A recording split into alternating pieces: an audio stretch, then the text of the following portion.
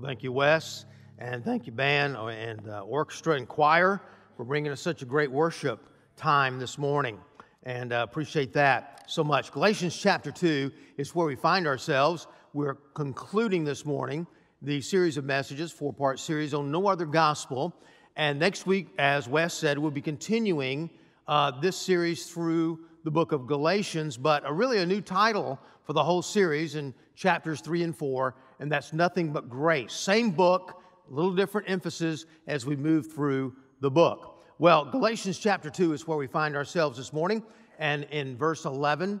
And let me just share a story with you, and it's been a while maybe since I preached on the family and raising children, but one of my favorite illustrations is when I talk about how we need to teach our children to stand alone and when they're outnumbered.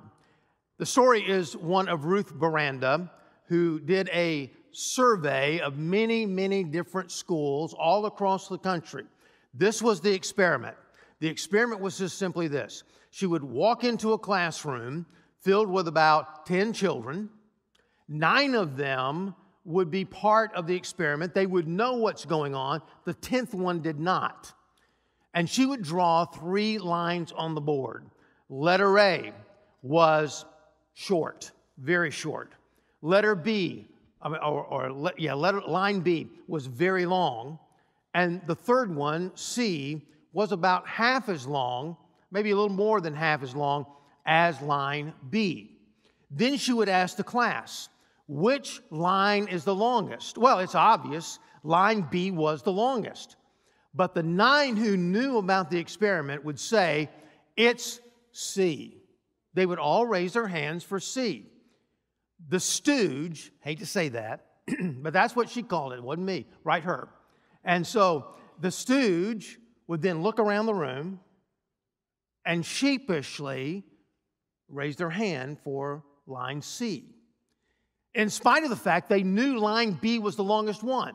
And when they surveyed elementary school, middle school, high school, all the way through school, they found that 75% of the young people that were the stooges voted for the wrong line because they did not have the courage to challenge the group.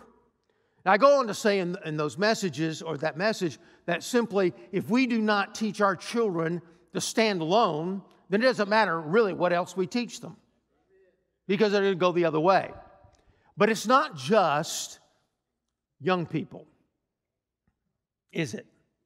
Remember the story I told you about Jay Strack? He came to our Man Fire, which is a great event, and he shared his testimony, and he shared a story where Bob, who was one of the many men in his life that his mother either was married to or lived with, was living with him at the time. He was the first one to throw ball with him, play catch. He finally felt like he had a dad. Remember that story just a few weeks ago? He went into Bob was in the bar.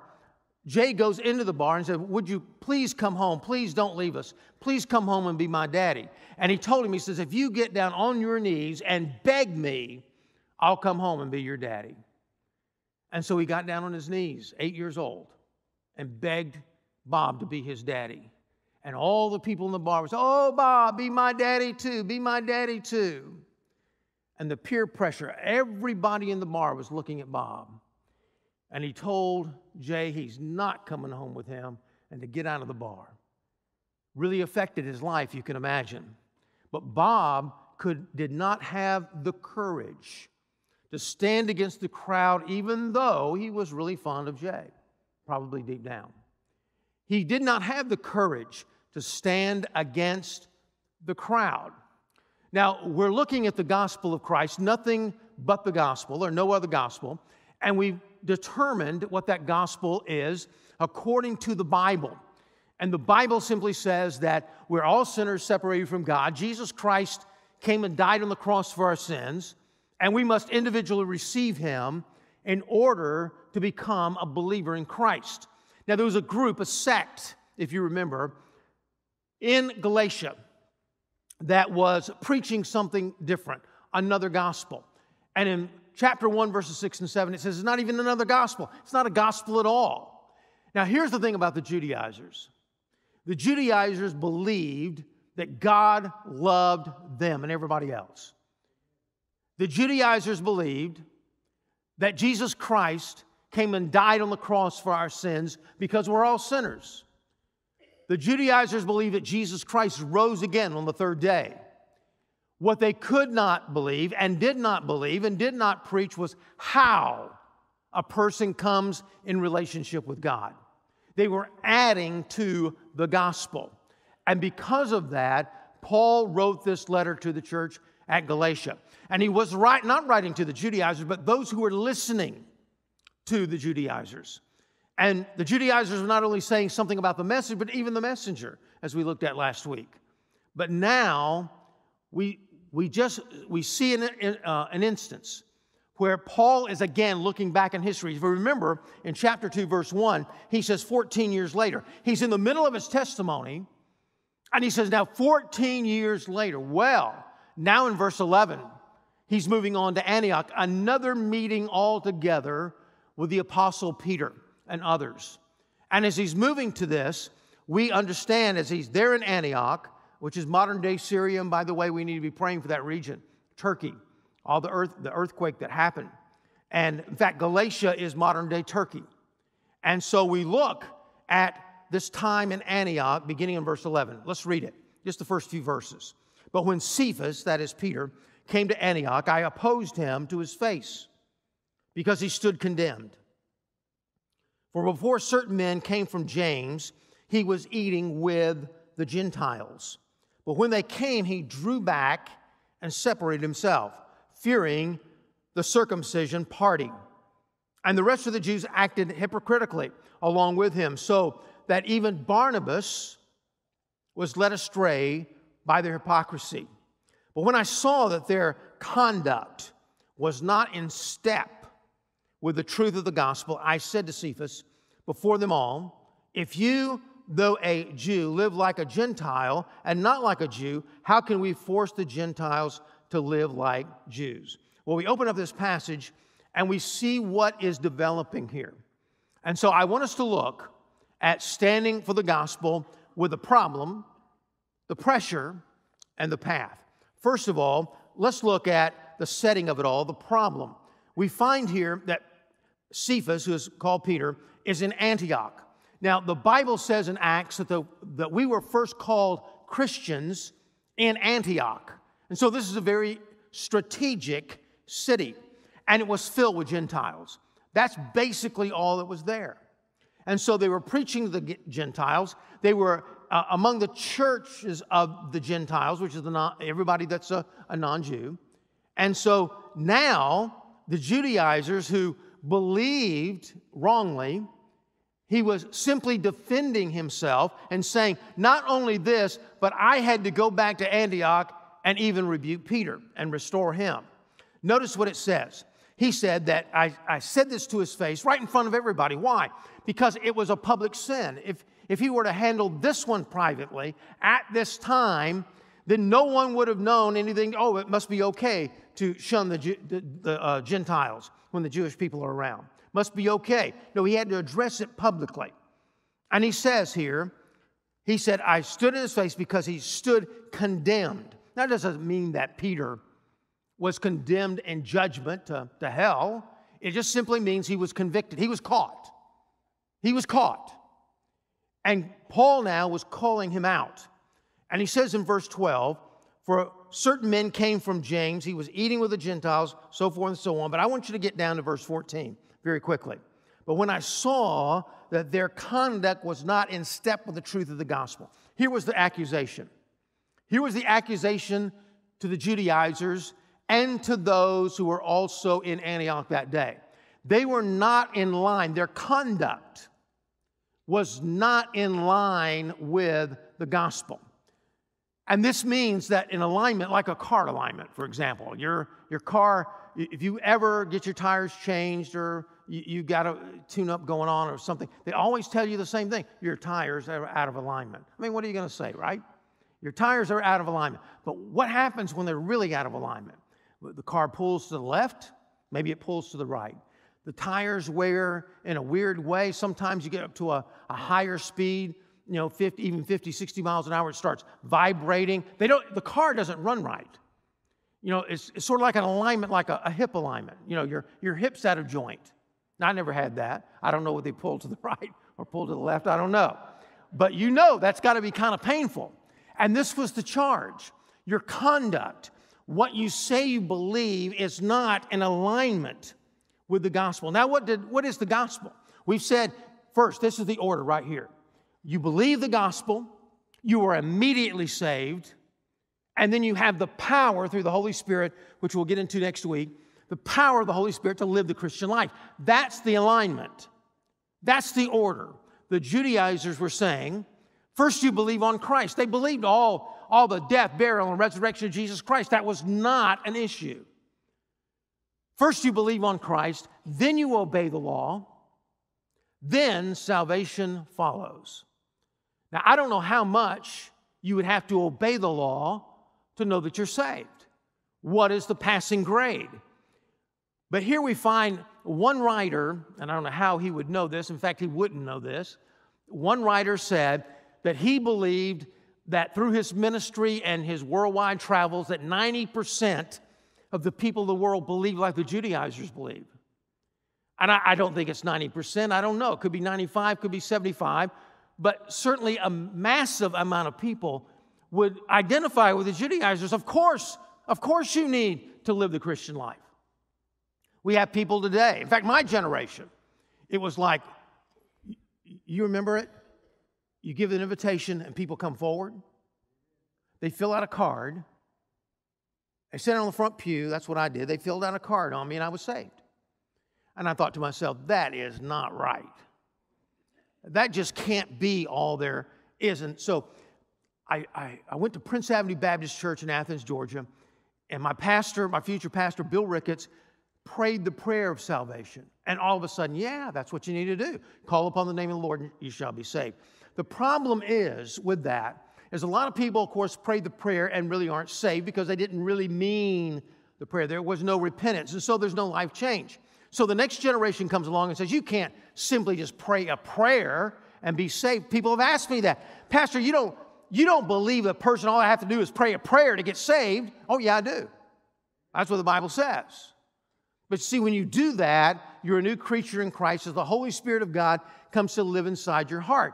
And so what happens is, therefore, you've got to feed the poor. You've got to live it. You've got to do this. You've got to do that. You can't do this. You can't do that. You've got to show that you're really a Christian before you're really saved. And we begin to add to the gospel because so many people pray the prayer in every generation or pray asking Christ, or it doesn't maybe have to be a prayer, just a surrender of the heart.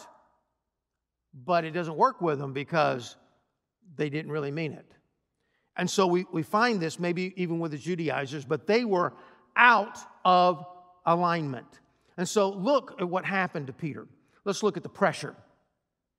He says in verse 12, for being certain men came from James. Now, the significance of that was they came from Jerusalem. They were Jewish people. James was the leader, maybe of the whole early church, but certainly he was the leader of the most important strategic church in all of Christendom in the first century, and that is the church at Jerusalem. The brother of Jesus was that leader. And so when it says they sent from James, it meant the Jewish people came from Jerusalem. Now, if you remember the story last week in chapter 2, verse 1, 14 years later, they met in Jerusalem. They met privately, and they decided that no, the Gentiles do not have to become Jews first. Or even in the process of becoming a Christian, you don't have to be circumcised.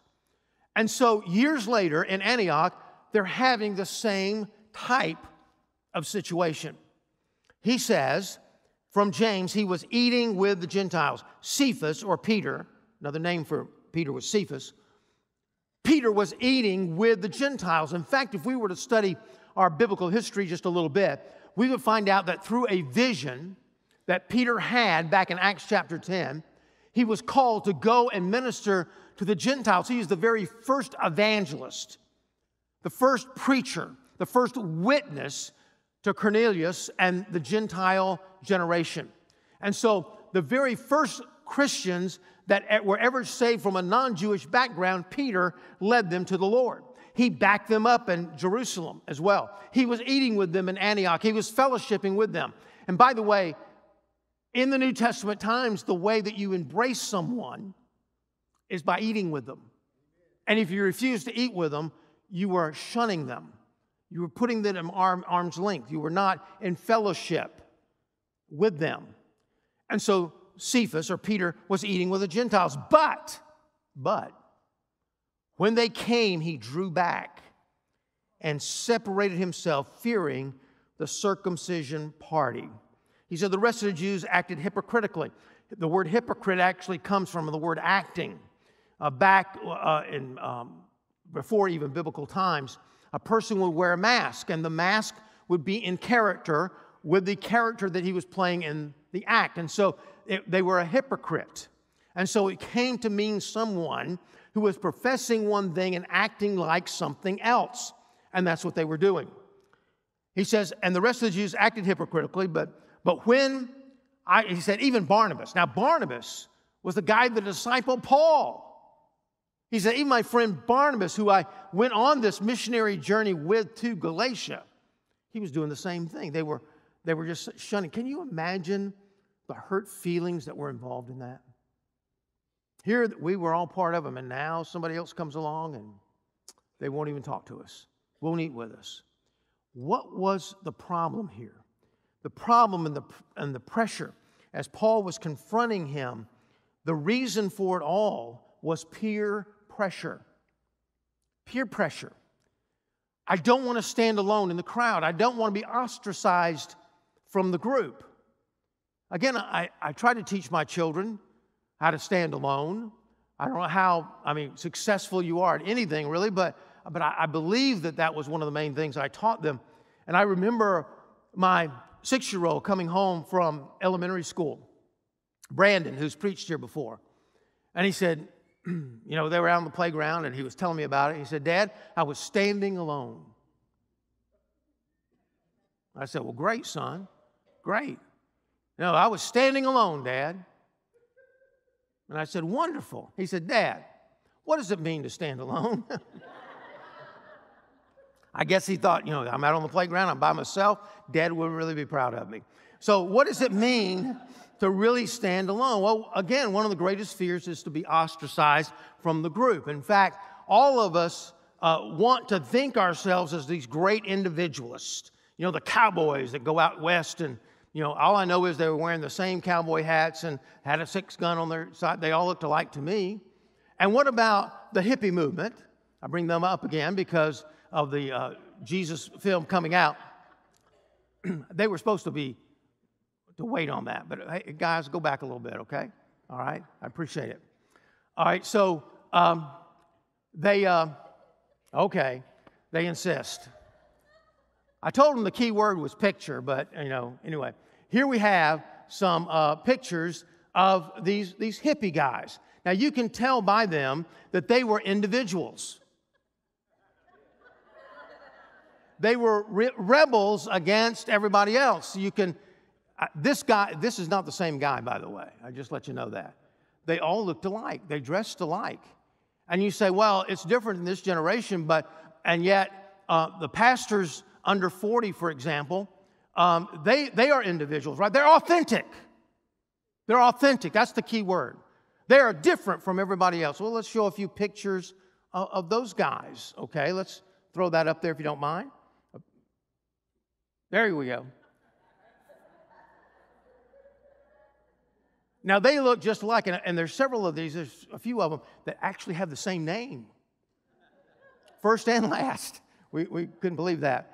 But anyway, you see some of these guys, one or two of them you even may recognize, and they all look alike.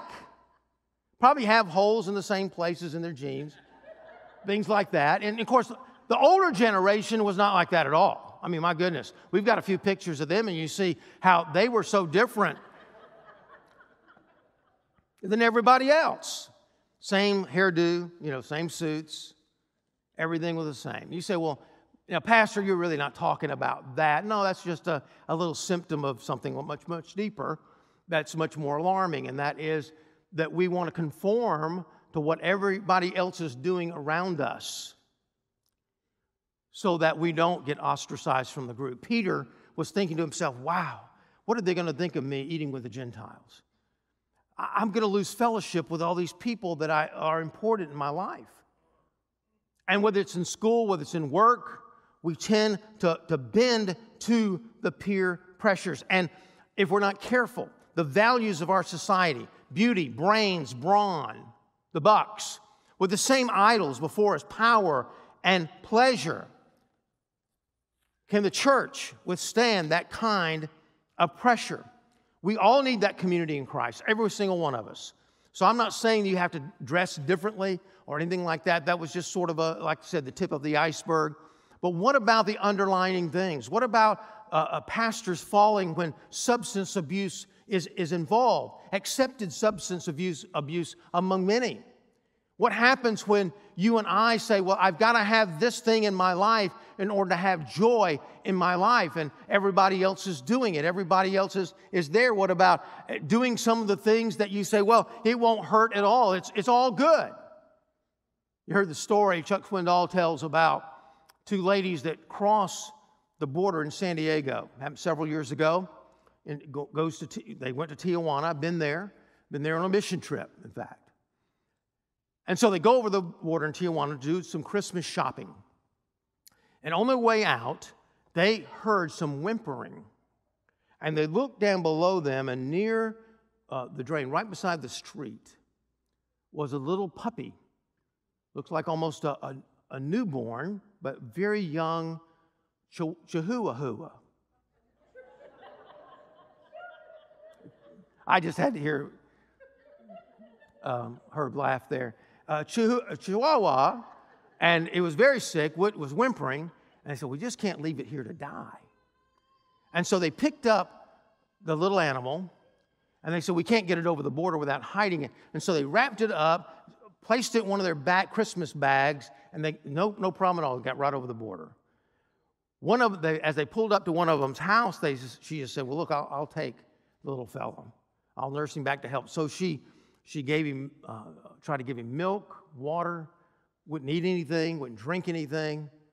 It was just getting worse and worse. She finally just wrapped it up in a little blanket, placed it in the bed right beside her to keep it warm at night. The next morning she woke up and he wasn't doing any better. In fact, it looks like he was about ready to go. So she took the little dog to the vet. Walks in, lays on the table, unwraps the wrap. His eyes get this big. He said, lady, where did you get this animal? And she said, I don't want to get in trouble now. No, I'm not. You're not leaving here until you tell me where you got this animal. And she said, well, we were in Mexico, and this little chihuahua was there. Chihuahua? This is not a chihuahua. This is a rabid Mexican river rat. You think that's funny, but if you were laying in the bed with that Mexican river rat, it wouldn't have been too funny. We think to ourselves, it's harmless. There's no problem with it. But then we fall to it. Legalism, not only licentiousness, which I just described, but the legalism of it all. The putting new barriers and saying, Jesus is not enough to save me. I've got to add something to that. I've got to add the Lord's Supper. You know, if I just take communion often enough, maybe I'll be saved. If I get baptized, if I work real hard, if I'm a good husband, a good father. I mean, how in the world can somebody say they're a Christian and do this? How in the world can somebody say they're a Christian and believe that? And we say to ourselves, Jesus is just not enough to save me or to give me joy or to give me the peace that I need. I need something else. And so what's the path? How do we solve all this? He says, in verse 14, he says, the problem was you're not conducting yourself in step, in line, in alignment with the truth. Verse 15, we ourselves are Jews by birth and not Gentile sinners. Now, what he means by this, Gentile sinners, is they were considered different because they didn't have the law, because they weren't among God's chosen people. But they were all sinners. And Paul never said anything different. And yet you know that a person is not justified by the works of the law. Now notice he didn't say, no one is justified alone by the works of the law. He says to us, no one is justified by works at all. Now the word justification is a theological term, and it's a biblical term. And just like everybody else has terms in their vocation, certainly the Bible has terms that we need to understand as well. And the word justification has to do with a legality. It's saying that in heaven, God declares you not guilty, not makes you not guilty. Making you not guilty is regeneration, how He regenerates you on the inside with the presence of the Holy Spirit in your life. The word justification is simply a legal term, that Jesus Christ made the payment for your sins on the cross. And when you receive Him into your heart, the Bible says you are justified by your faith in the fact that Jesus Christ died on the cross, and Jesus alone can save you and only will save you. This is the word justification. It's by faith alone, not as a result of works. He says, but through faith in Jesus Christ, so we also believed in Christ Jesus in order to be justified by faith in Christ, and not only by works of the law, because by works of the law, no one will be justified. Now, he talks about those words justification, but also has to do with a rightness. He's saying, look, when you're justified, you are declared not guilty, therefore you're in alignment with the gospel, with the truth. You line up with it. There's a rightness here. You've seen the word righteousness used many, many times theologically in the Bible, and sometimes it really does mean we're living better. But in the case of justification, it means simply that we have a right alignment with God. A theological term here again is the word impute or put in. You can remember it that way. When you are declared not guilty before the throne of God, no more penalized for your sin, God imputes, puts in His righteousness in you, and therefore you begin to be more holy, more sanctified. We're going to look at that more in detail next week. So this is the true gospel, that Jesus alone will save you. So what do? We embrace the truth. We're embracing the truth, and truth cannot change. One of the values of this church, no matter what we do, what ministries we add, ministries we take away, whatever we do about like building this building several years ago, changing our name, whatever, the Word of God never changes. That's a value of this church. We ask the question, what does the Bible teach? And that's the truth. And I'm sorry, but I can't change that. I'm not saying I want to, but even if I wanted to, that's way above my pay grade. All right? I can't change the truth. And you can't change the truth. So we embrace it. And in this case, the gospel of Jesus Christ, that justification only comes through believing that Jesus Christ and He alone can save you based on what He did on the cross. And so that's where it begins. You stand alone on truth. You think to yourself, well, my goodness, if I side with this doctrine, I'm going to be wrong. Boy, if I'm wrong, there's a consequence to pay for that. Just like if you're wrong about the law of gravity and you say, I don't believe in it. I just don't believe in the law of gravity. And so you jump off a building. You're going to suffer for that, okay? Depending on how high the building is. If you do not embrace, you and I do not embrace truth, we suffer for it. So it says, first of all, you embrace the truth and just say, hey, God, these things are conflicting with you.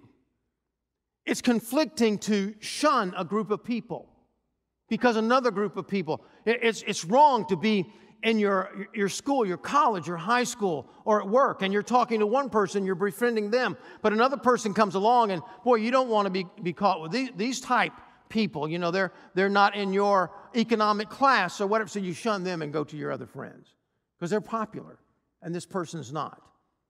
The same application. You stand with the truth of Jesus Christ. Then you embrace your new life. You embrace it.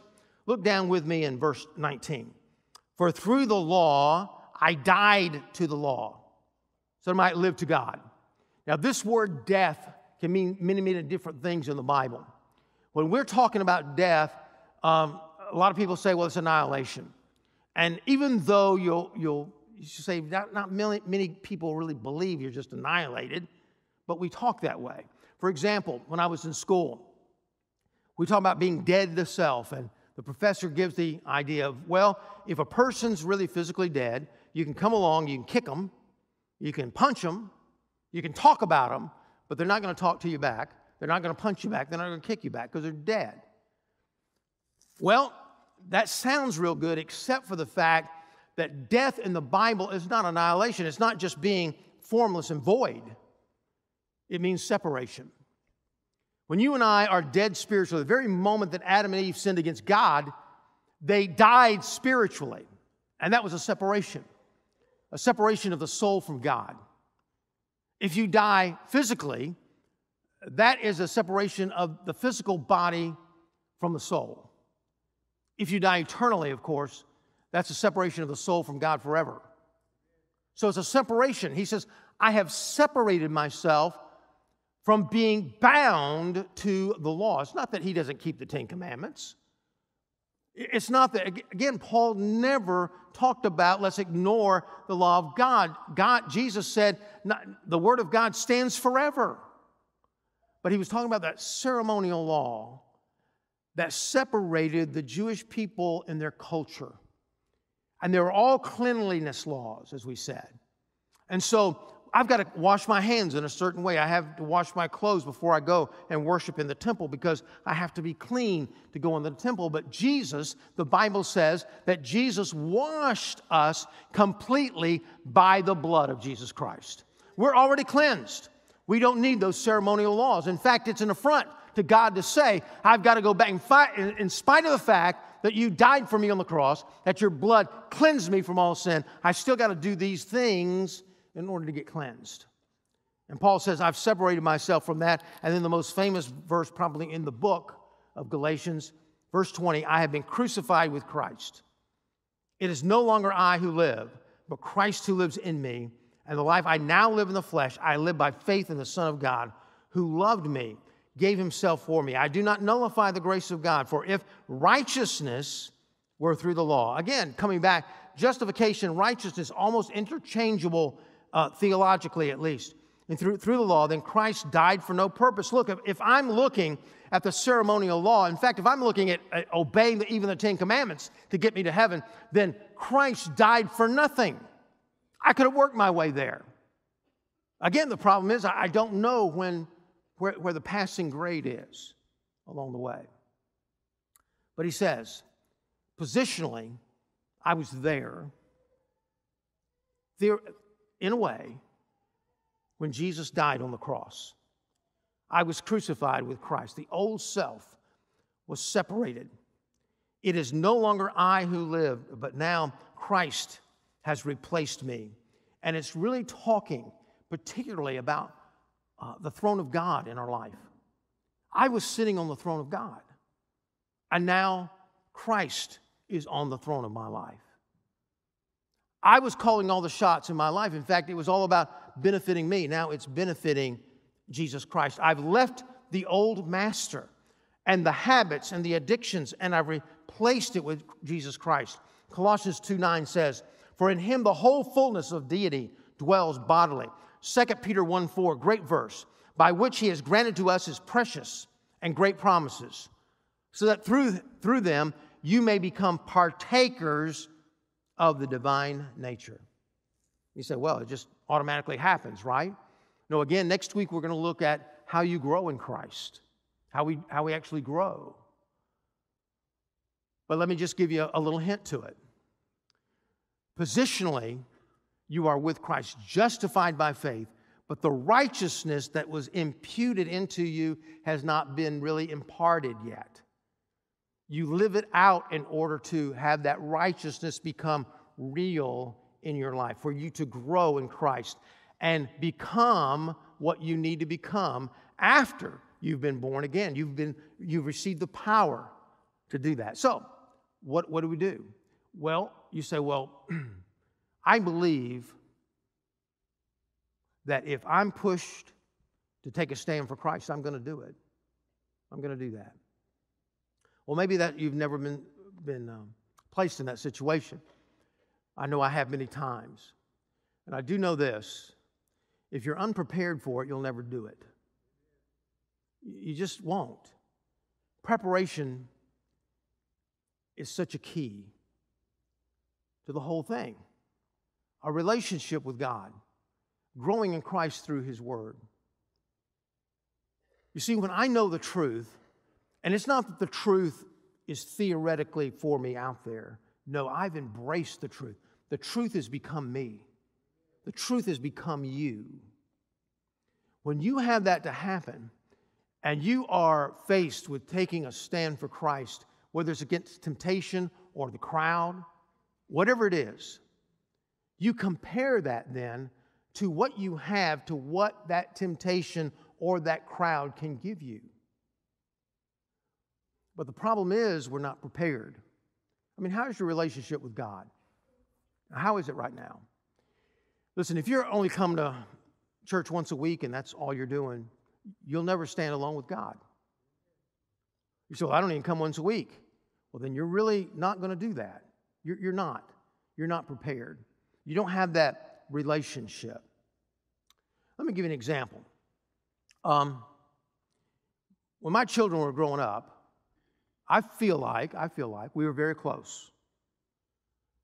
I was there for their ball games and all the things that they were doing. Helped them study a little bit. They were smarter than me, so I couldn't do much. But I was there for them to talk to. I prayed with them. But you know, they're grown up now. And none of them live in Oviedo, Florida. None of them live in almost this country, you might as well say. I mean, North Carolina, that's a long way, you know. Boston, Atlanta, all these places are far away. And there's no question in my mind that we can say we're close, and we are, but not like we were. How do I know that? Because I'm not around them every day. I don't know them like I used to know them. And so you're sitting here today and say, well, I know Christ. Man, I used to read the Bible every day. I used to come to church 3 times a week. Then you were in relationship with Him, a tight relationship where you knew Him. And you probably can remember the peace and the love and the joy and the long-suffering, the gentleness, meekness, kindness, self-control, and the Spirit of God working in you, and a temptation will come along. Oh, I can't sacrifice my joy. I can't sacrifice my peace to do that or to go with that crowd. But now it's easier because you don't know Him as well. You say, well, I know everything about God that I used to know. I didn't say about Him. You don't know Him in relationship. You're not in touch. You're not current. You're not there with Him the way you used to be, or the way you should be and never have been. And so we look at this and we say, wow, how can I take a stand alone for the gospel? How can I do that? How? How can I be aligned with God? You have to prepare. Just like a football player prepares for a game, just like a golfer prepares for his match, just like you prepare for a test in school, you prepare for that day when your faith will be on the line by investing your time and efforts in the Bible, in prayer, and in worship. And grow not only stronger, but also be current with the Lord. Now, what about you today? You know, one of the things that God has given us so graciously are things that we can do in order to stay aligned, current. One of the best things, maybe the leading thing, is the Lord's Supper. Because Jesus said, as often as you do this, do it in remembrance of me. And as I'm talking about this, I'm going to ask our deacons now to come forward, sit up here on the front row, and get ready to do just that, to serve you the Lord's Supper today. Because Jesus said, as often as you do it in remembrance of me. Doing what he did on the cross. Remember that. Do you remember what he did for you? Listen to me very carefully. What he did for you on the cross. Every time we come here, we ought to remember the body and the blood. And so filled with gratitude, but also maybe a review of all the testimonials that we would have in our own heart about how God has worked in our life. Then he said it's not only a time that we get together to remember his death, but also it's a plumb bob in our life. It's a correction in our life. Am I aligned with God? Because Jesus, or Paul said, I should say, in 1 Corinthians 11, he said, don't partake of the Lord's Supper if you're not right with God. To do so, you get sick. And he said, many sometimes even die, because what you're saying is I'm taking the bread and the cup. I'm testifying to those around me that I'm right with God. I'm in line with God. And so when we do this, we come to a place in our life where we say, God, what is it about my life? What's on the throne of my life that I ought to knock off? What sin do I need to be forgiven of? What person do I need to make things right with? What habit do I need to relinquish? It's a plumb bob time, a time to get aligned with God. And so as we partake of the Lord's Supper today, I'm going to ask you, how can you get aligned with God? How can you come to grips with the fact, wow, I really want to be current with him. I'm not, but I want to be, and so I'm going to start doing this. Gentlemen.